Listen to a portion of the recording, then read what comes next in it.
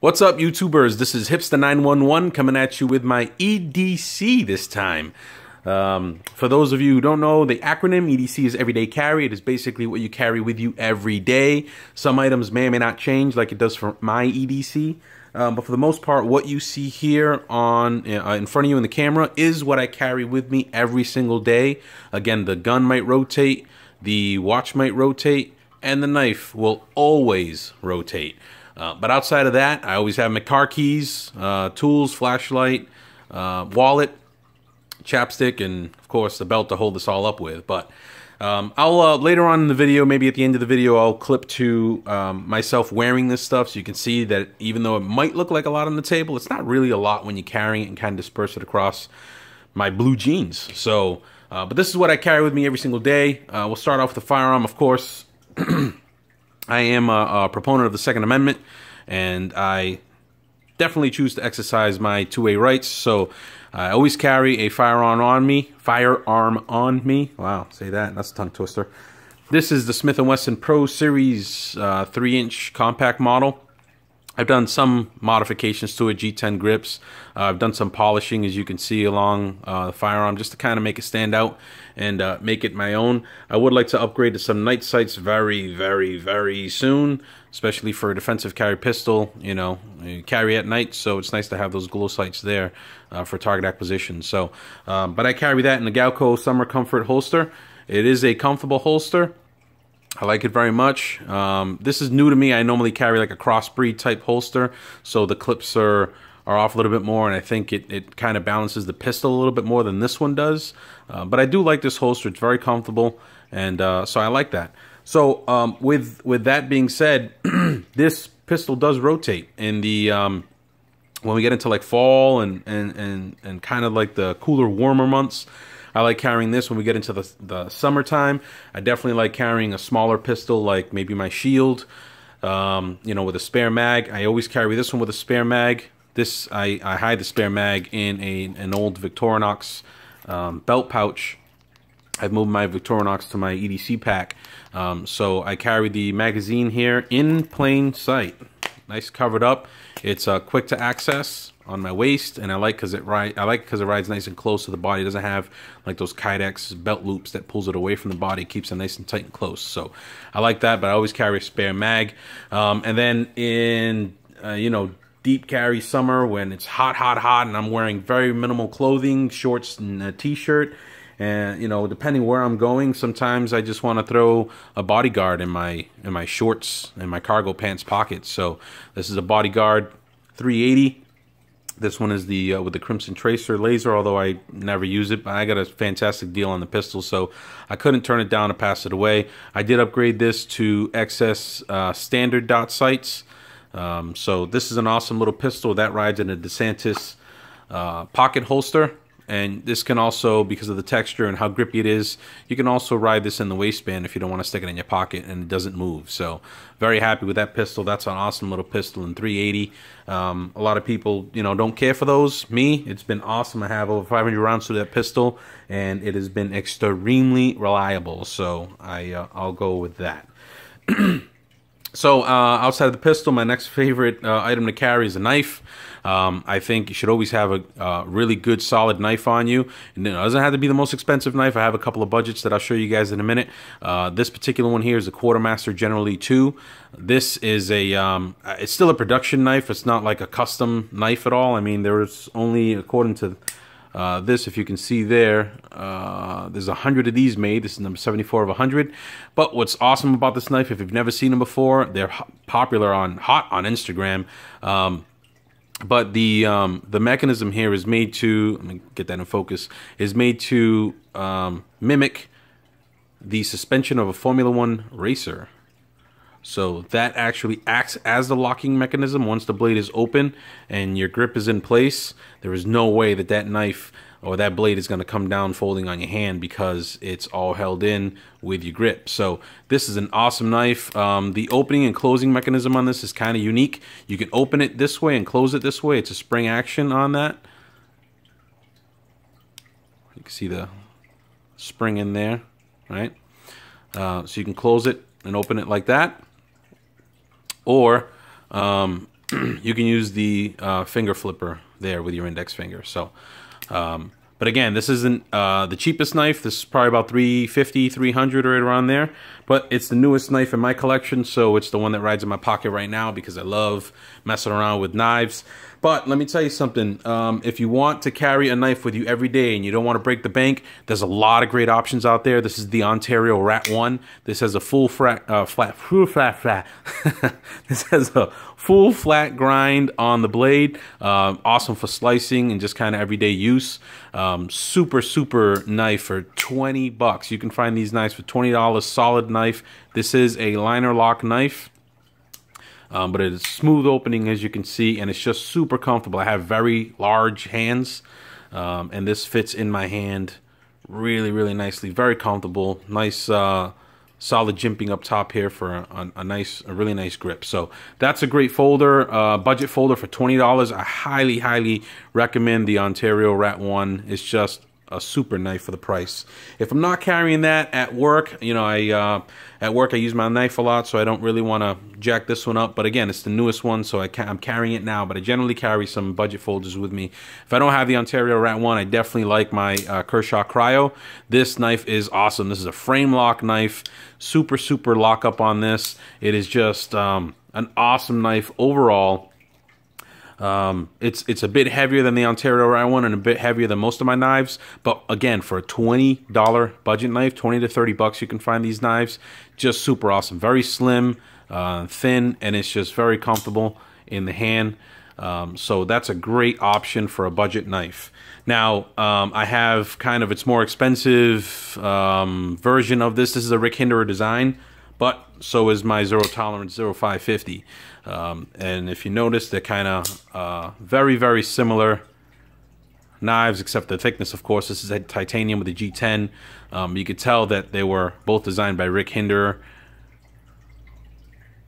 They're very similar, except $20, about, I don't know, $200, $250 for something like this. But again, I like all kinds of knives, from budget friendly to kind of more expensive. All production knives. My other couple favorite knives are the Spydercos. I love the Paramilitary 2s. Super light knife, and just awesome overall to play with. I love it. Again, full flat grind on both of these. It's just it's a great knife. I don't know, for $100, I don't know of a better knife than the Spyderco Paramilitary 2. Please leave your comments down below if there's a better knife in that $100 range. I'm sure there are plenty. For me, I love the Spyderco Paramilitary 2 for, again, around $100. You really can't beat these knives. They're just super awesome, very comfortable, and lightweight to carry. In the winter months, I like carrying a little bit of a bigger knife, like a defensive knife, something like this Spartan by Cold Steel. Awesome self-defense knife. It has the wave feature on it. I don't know what Cold Steel calls it, but it has like that wave type feature where it flips right out of your pocket and deploys by itself as you pull it out. So the Spartan is awesome. If you can fit it in your pockets, why not go with a Cold Steel large Espada? I'm just kidding, guys. At this point, I'm just messing around with you. But hey, while we get that one out, why don't we just bring out its bigger brother, the XL Espada. Woo-wee! Yeah, try fitting that in your pockets. Just kidding, I would never carry this, but it's a hell of a conversation piece, and it looks cool as hell. So, anyway, back to the gear review. So outside of the knife, you know, I always carry a watch on me. This is a Suunto Core. Love the altimeter barometer compass watch. This is just a very durable watch. I have switched the band out because this was the Yellow Crush version. So it came with a yellow band and it just screamed, look at my watch. And I just kind of wanted to subdue it a little bit, so I went with the black leather with the white stitching, and I think it just complements the watch nicely. But I always have a watch on me. If it's not the Suunto Core and I want to dress it up a little bit more, then I do love Invicta watches. I might go with my Sub-Aqua Noma 3. Awesome watch, or my Invicta Coalition Forces. Again, awesome, very rugged built watches. And lastly, I might go with my my Bolt Zeus. This is the automatic version by Invicta. So I have a very vast watch, knife, and gun collection, but these are some of the more popular ones that I love to wear kind of on a regular basis, or if I'm going to a meeting instead of just my regular work day.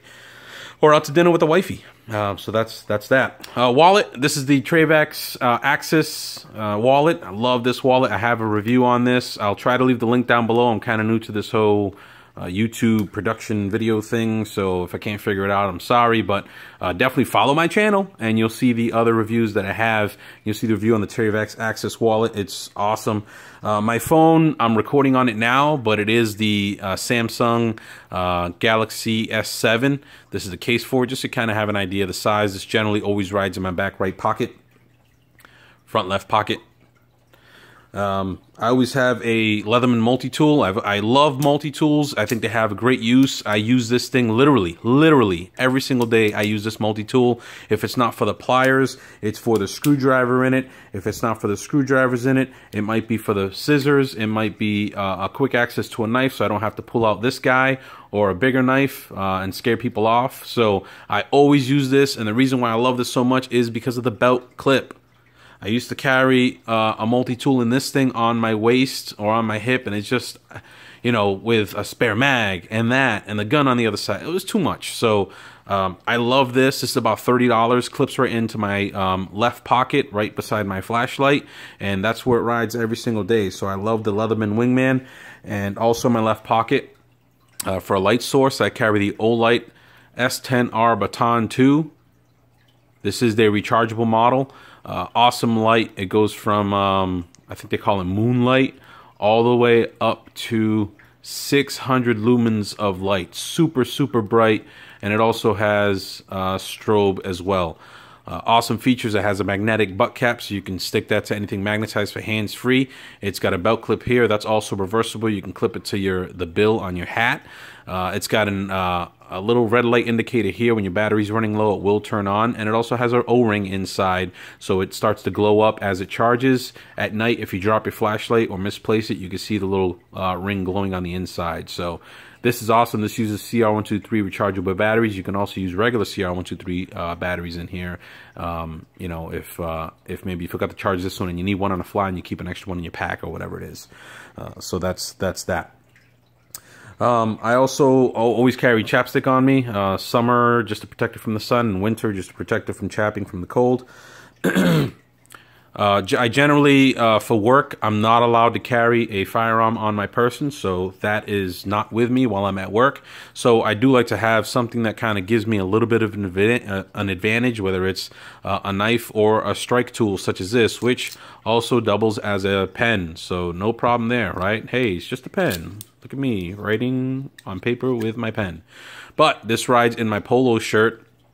Up in the button area by the collar, and so I can, if I needed to, I can grab it out of my shirt real quick and I can deploy it as a striking tool. It does have a ceramic tip on the end for glass breaking or for some serious striking if you need it. So I do like to carry a that on me. At all times. I also have a paracord bracelet, and you know, just to have something on the opposite side of my wrist. I kind of like balance a little bit, so if I'm gonna wear a watch, I will always wear a bracelet. And you know, obviously the paracord is great to have on you at all times. You can cut it up or unwind it, and then you have paracord on you if you need to tie anything down for an emergency. Otherwise, it just sits there. I do carry paracord in my pack as well, so if I don't have to tap into that one, I won't. So that's what that looks like. I always have a lighter on me as well. I'm not a smoker, but I'm a firm believer that you should always have a source of fire, or even primitive lighting, I guess. You know, not a flashlight, but just light, just in case. You never know. This doesn't take up any space. This is a Zippo. This one came in my Battle Box EDC monthly subscription. This last one happened to be the EDC box, so I did get a striking pen and the Zippo lighter. So that carries in my, I guess it's the little watch pocket in the blue jeans up on the right-hand side. So it slips in there and really takes up no room at all. So outside of that, what's holding this all up basically is my EDC Cobra belt. This is by Blue Alpha Gear. Awesome Cobra belt. This it's very, very stiff. This is a 1.5 inch belt. I did have or still do have, an 1.75" by Boxer Tactical, but I have a little bit of a, well, I have a gut. I'm a heavier guy. I'm 5'7", 250 pounds, and I got a belly. And that 1.75" was just a little uncomfortable for me. So I went to 1.5", and I find that it works just as well. Holds everything up. It's a very rigid belt, as you can see. It doesn't have a Kydex lining like my Boxer Tactical does, but I kind of like it because, again, it's very stiff, but it's flexible at the same time. So it kind of moves and bends and folds with my rolls. Hey boy. So anyway, that's what holds it all up. I love it. Great belt. Highly recommend Blue Alpha gear belt. This is not going to break your bank. I think I paid about $80 for my Boxer Tactical. This one ran me about $40. So half the price. Just as good a belt as far as I'm concerned. Stitching and everything. This is just an awesome belt. I've been using this now for the past, I'd say, 5-6 months.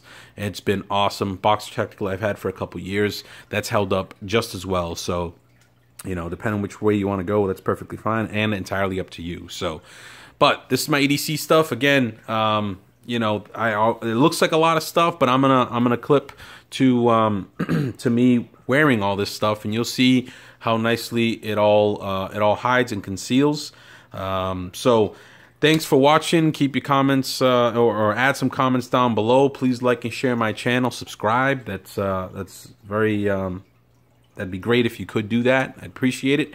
And I hope to see you guys next time around. Thanks so much for watching, and stay safe. God bless. I'm going to roll some a quick clip right now of me wearing the stuff. You can see how it conceals. Thanks a lot. All right, everyone. So like I said, I was going to cut to a clip of me wearing all of those EDC items that I just had on the table. And like I said in the review, it looks like a lot of stuff on the table, but once you actually have it on your body, or my body anyway, you know, it pretty much, it's all concealed. There's nothing you can point at to say, oh, he's got a gun, oh, he's got this, he's got that. You know, who doesn't carry a knife with them? I mean, I think everybody does, or their car keys or their wallet. So that's all, that stuff is there. But you don't see, you know, the essential stuff that I feel I need to protect my life, the life of my family, or you know, my family members or friends or whatever. So you know, on this side, I carry the 3-inch Smith & Wesson Pro. That's, again, in the Galco Summer Comfort holster. I really like the cant that the holster provides because it helps hide the butt end of the pistol from printing. So, you know, once the shirt is down and over that, as you can see, I'm not printing. I don't have this big gun hanging out or off my body. It all conceals pretty nicely. So, also on the right side, like I said, I have my my knife. It can that'll rotate generally. From the General Lee, it's funny, from the General Lee to just about anything else I decided to carry for that day. Also, I have my key bar. I'm pretty sure I forgot to mention this in the tabletop review, but for those of you who don't know what a key bar is, this is a key organizer. It just helps keep all your keys organized and stored in one place, so you have quick access to them and they're not digging into your pockets or anything. You can customize these. They have a ton of different add-ons for these key bars. All I have on mine is a USB hard drive to keep important documents, quick access to that, and a set of tweezers. Those come in handy a lot more than you think. Plus, I don't actually have a set of tweezers in the multi-tool I carry, so you know, I have it in here. Deep pocket carry clip, and this is the titanium version, but everything stays folded up, nice and attached in one spot, and I don't have keys jumbling all up in my pocket and digging into my leg all day. So that gets attached right up here. And then, like I said, I generally always carry a tube of chapstick on me to protect, you know, my lips, summer and winter. In the watch pocket up here, I carry the lighter.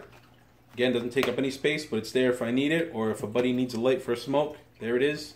So that's there. And on this side, I have the Leatherman Wingman. I have the Olight S10 baton, and then in that pocket is where I carry my wallet. I always carry it in my front pocket, and that's the Travax Axis. And what I love about this wallet is that it also has this piece of paracord that hangs off, which helps cinch everything together and keep it all tight.